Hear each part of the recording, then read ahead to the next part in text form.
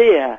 You put beer in a saucer, and the slugs come out, and they're attracted by the wheat. I don't know what it is, but they will drink it. And if you make it deep enough, they'll drown in the beer. Have you heard of that? You can't. Hang on a minute. So you're saying it's cruel? Hang on, I'm going to turn the heating down. I'm getting a little bit. You're saying it's cruel to make them shrink, but it's okay to drown them. Well, it's a nice way to die, you know, rather than sort of. What drowning is a nice way to die. In beer, yes. In beer, yes. Well, is that how you want to die, Barry?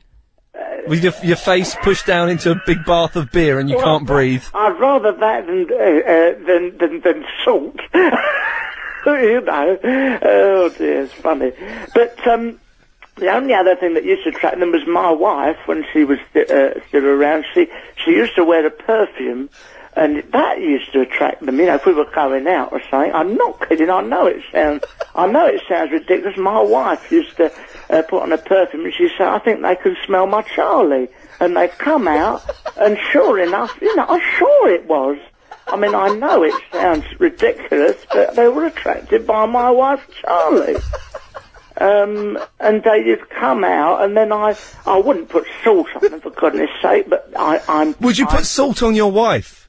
No, don't be so silly and soppy. You are soppy, no, not that. But they would come out, and I'm sure it was her perfume, you know. I don't know whether any other listeners have had that. It'd be interesting. It would be interesting. Yeah. We can certainly ask if anyone else. Well, if anyone. Let me finish, Barry. Sorry. If anyone else has had slugs follow their Charlie, then it'll be nice to maybe get a tally up. Well, yeah. I mean, I would.